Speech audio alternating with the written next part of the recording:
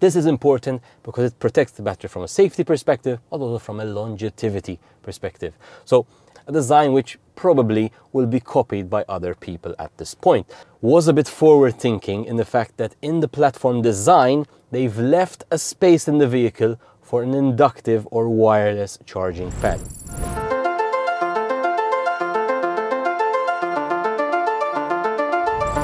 Say hello to the Skoda Enyaq. In today's case, the Skoda Enyaq Coupe. This is actually a newer version for 2024 with 30% more acceleration, 15 kilometers more range and 4% better efficiency.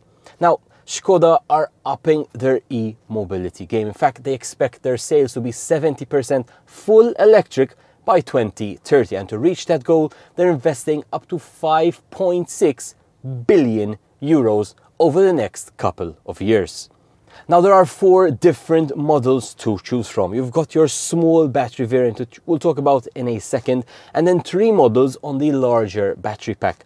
Now the larger battery pack can be chosen with a single motor, which is in the rear of the vehicle, a dual motor design, and then their performance VRS version. So there's quite a lot of choices here for you to make.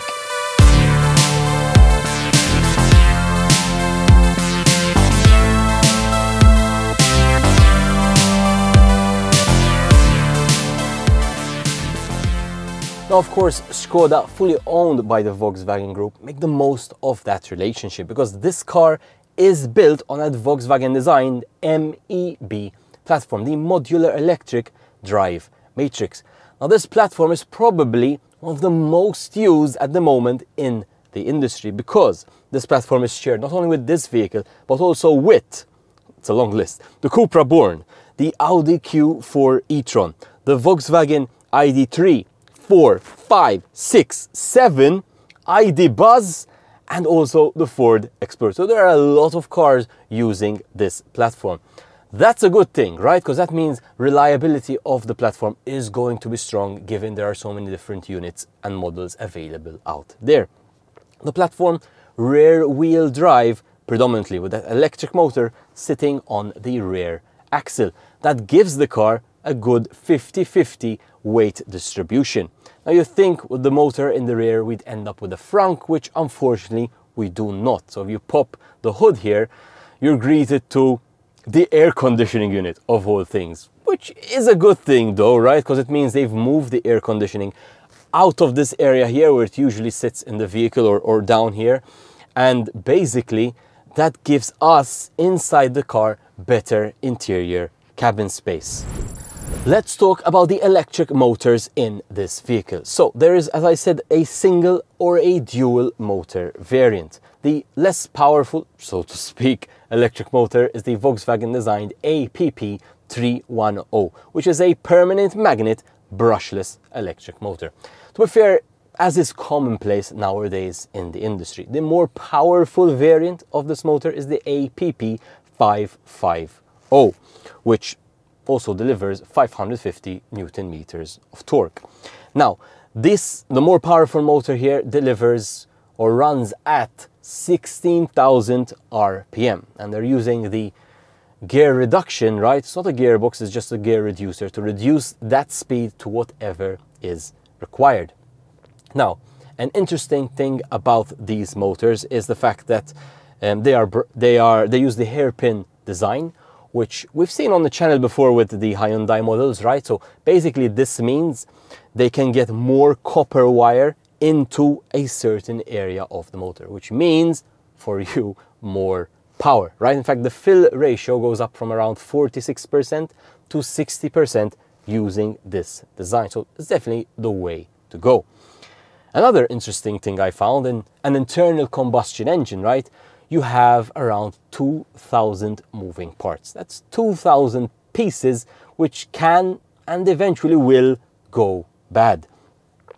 In an electric car, we have just 20 moving parts. That already starts to simplify and make the efficiency and longevity of the vehicle even better. But what VW goes a step further here, and in their electric motor, which traditionally by design has four ball bearings inside it, right? But VW go to extreme lengths that they design the electric motor to have 3 ball bearings, so one less than the rest of the industry. A design which probably will be copied by other people at this point.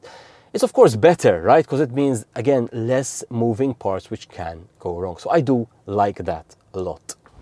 So let's talk charging, because I know this can confuse a lot of people, and I know generally the charging time on the leaflet is going to tell you the fastest possible, right? But then you go home and you don't get that time whatsoever. So let me break this down as simple as possible. Before I do that though, 2 small notes. Number 1, the MEB platform, which this car is sitting on, was a bit forward thinking in the fact that in the platform design, they've left a space in the vehicle for an inductive or wireless charging pad, which this car doesn't have, let's make it clear. But the design allows that in the future it can be added on. But put that aside, let's stick with what we have now. So of course, charging times depend on 2 factors. How big your battery size is, and this car, as we said, comes with 2 different battery size options, and what you are plugging the car into. So if you're plugging the cars into AC, alternating current, that's what we have at home, that's what we have on most of the public network, you're going to get 1 charging time. If you plug into DC or rapid charging, which this car supports on the CCS European port, you're going to find these mainly on highways, although we do have some slow ones here in Malta as well, then you're going to get different charging times. So let's start with AC. So with AC on the small battery, if you charge at home on single phase at 3.7 kilowatts, you're going to charge this car, the small battery, in 18 hours. Move up to 7.4 kilowatts if you're using, again, single phase, but you've got a bit more room and you can charge at that speed. It's a 9-hour charge. Or if you then go to 3-phase, and the car does support 3-phase natively, it's 11 kilowatts of charging and it's 6 hours for a full charge. If we move to the bigger battery, on 3.7 kilowatts, it's a 24-hour charge, so it is a big battery then, right? 7.4 goes down to 12, and the 11 3-phase is 8 hours for a full charge of the car. What I want to point out here is that although these are the charging times, right, you will never sit and wait for your car to charge. Even on the highway, you won't do that, right? This is something you plug in the car when you are not using it, which for most people is 90% of the time. If we switch to DC rapid charging, the smaller or the bigger battery, both can charge in around 30 minutes, which is ideal on a highway situation. So let's talk battery pack. So as I said, there are 2 battery size options for this vehicle. The smaller battery is a 58 kilowatt hour usable battery pack, which, let me tell you, for a small city or a small country like Malta, that is plenty. However, if you want the bigger battery variant, that is also available. That is a usable 77 kilowatt hour battery pack. We'll get into how much range each of them give in a second. Now those batteries, the larger one, is actually made up of 288 individual battery cells running on 400 volt architecture. Now, the cells themselves come from third-party suppliers, and VW Group work with a number of third-party suppliers. In fact, they have Samsung, they have LG Chem, and they have CATL, all supplying them with battery cells to go into their vehicles. Now, the VW Group then takes those cells and assembles the battery pack. That is being done at the main Volkswagen plant, but also, and this is very interesting, the only other factory in the VW Group in Europe which is manufacturing the battery packs or assembling the battery packs is the Skoda factory. So that's, I guess, a big stamp of approval for the quality coming out of the Skoda factory, which assembles the battery pack not only for their cars, but also for others in the VW lineup. So that's a very interesting thing. VW Group are also on a trajectory for something to make their own battery cells in something they call a unified cell design, where they intend to use one battery shell casing and fill it with different chemistries depending on the application for the vehicles. For example, for their performance vehicles, they will go for NCM chemistry, as they do for their Porsche models. For cars which need more longevity, they will go for LFP design. And interestingly enough, they believe the same shell is also going to be used for the next big thing in batteries, right? Which is solid state. Everybody at the moment is investing billions into solid state. It is the next big thing in battery. Sometimes you see a post on social media that some brand has batteries which charge twice as fast, half the price, double the capacity. Well, they're talking about solid state. Everybody is looking into solid state. Nobody has yet brought it into a production-ready vehicle, but it is definitely the next big thing when it comes to batteries. What are the advantages of solid state? Well, it means faster charging times, cheaper batteries, batteries which last longer. This is a big thing, and they believe their unified cell design will go through all their vehicles and they'll fill it with whatever they deem necessary. What's different about the little side note here about solid state, right? In a solid state battery, we actually remove the liquid electrolyte. That is the liquid solution in a battery where the lithium ions, right, they flow from one side to the other of the battery as it is being either charged or discharged. And in a solid state battery, they change that liquid electrolyte for a solid, right? And that thus gives you a number of advantages.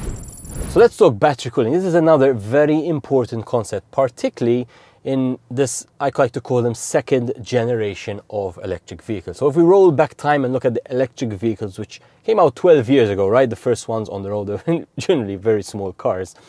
They did not have any battery cooling, which means the battery pack was susceptible to getting hot and then cold, which did affect their degradation or how long those battery packs last. In fact, if you look at the battery packs being released on electric cars 12 years ago, you'll notice their warranty periods were actually very short because they knew this was going to happen. If you notice the warranties on the electric cars being sold today, they've extended them. And one of the major reasons they've been able to do that is because of battery cooling. So what is this? This is a cooling plate found under the battery pack, which is going to regulate the temperature of the battery pack, trying to keep it at the ideal battery temperature of 25 degrees Celsius. This is important because it protects the battery from a safety perspective, but also from a longevity perspective. So while liquid cooling at the module level has become the norm in the industry, the VW Group were actually the first to market with such a technology some 5 years ago. And the rest of it has copied them, so to speak, in this approach. Tesla still use a different approach here where they cool the battery cells themselves directly, which is a bit dicey, right? It's liquid cooling straight between the cells themselves rather than the modules. But these are two different approaches being taken in the industry. So let's talk regen or regenerative braking, right? That's the vehicle's ability to recharge the battery as you are driving. And electric vehicles are very good at this, right? They can recover up to 20% of the energy you essentially use is then recovered. Just to give an example of this, I recently did a trip with my car and I left from one place with 30 kilometers of range showing on the dashboard, and I arrived at my destination with 42 kilometers of range. So of course it was a downhill trip, right? But just goes to show how you can recharge the battery as you are driving. Now this car has a B mode regeneration option engaged from down here, or you have your Regen pedals behind the steering wheel. Now a bit more on the feel of the Regen, I'll discuss more in my driving video, which goes live after this one, right? So make sure you're subscribed with that notification bell so you're notified the second that goes out.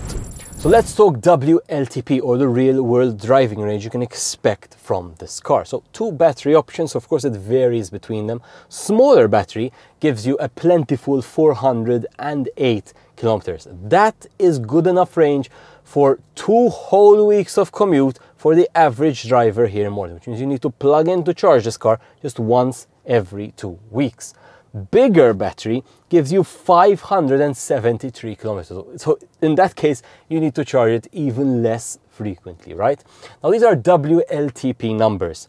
Now if you're from a colder country, or you've seen other reviews of this car from other countries like the UK, for example, where they have colder temperature and higher speeds, those ranges will not be true. But here in Malta, with our ideal climate, close to that ideal battery temperature of 25 degrees Celsius, and the fact that we have low speeds means that we come close to achieve and sometimes even exceed the WLTP rating. So what is the real world range though here in Malta? Well, that's what I'm going to check in my driving video, because I will be driving the car for some time. We will check what real-world efficiency I'm getting, and we'll backtrack what the actual number is here in Malta. So make sure you're tuning in for the driving video.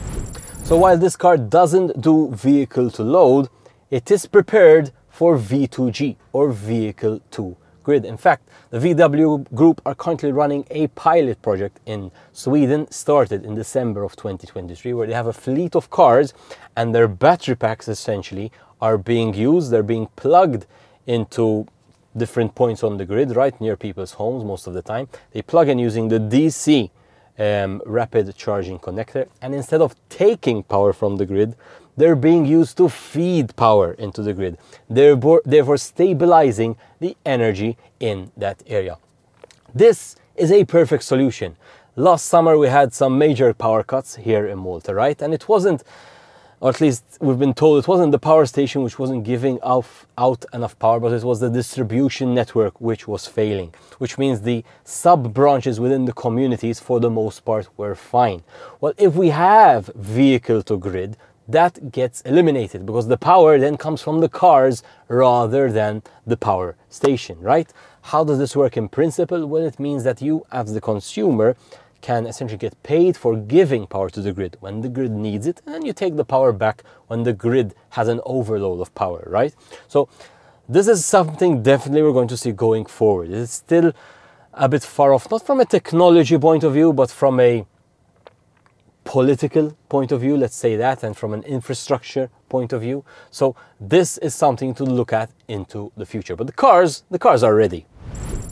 Now, of course, the Skoda Enyaq Coupe was my first vehicle I'm reviewing on this VW MEB platform. But I promise you, it's not going to be the last. There's a number of details which I've left out today just to leave a bit more talking points for the upcoming video. So make sure you are tuning in for those. But as always, I'd like to thank you, the viewer, Mavric for the technical, Continental Cars, who are now representing Skoda in Malta. If you want to help out the channel, of course, the merch is available from the description below.